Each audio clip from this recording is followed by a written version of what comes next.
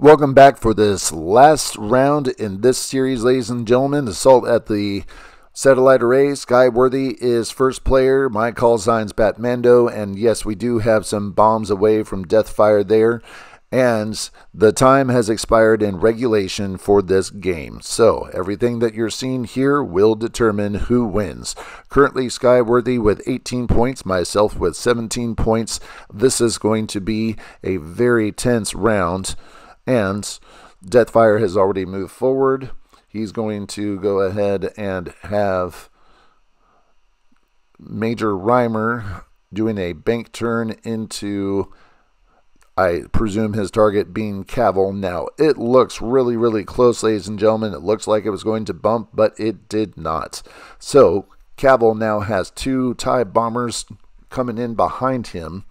And then bump from Skyworthy, Rexler, and it costs him his life. Rexler was down to 1 damage left, and because he only had 1 damage left, he is now destroyed by his own flying.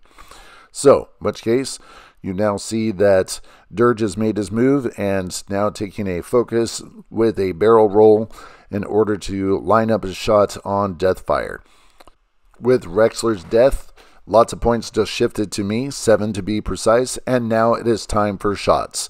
There's going to be a lot of stuff going on in this game, and in which case we go ahead and start off with Dirge delivering a direct hit onto Deathfire at that point in time, and in which case we now see Cavill. Cavill's going to go ahead and make that range 2 shot, but still getting 3 attack dice there.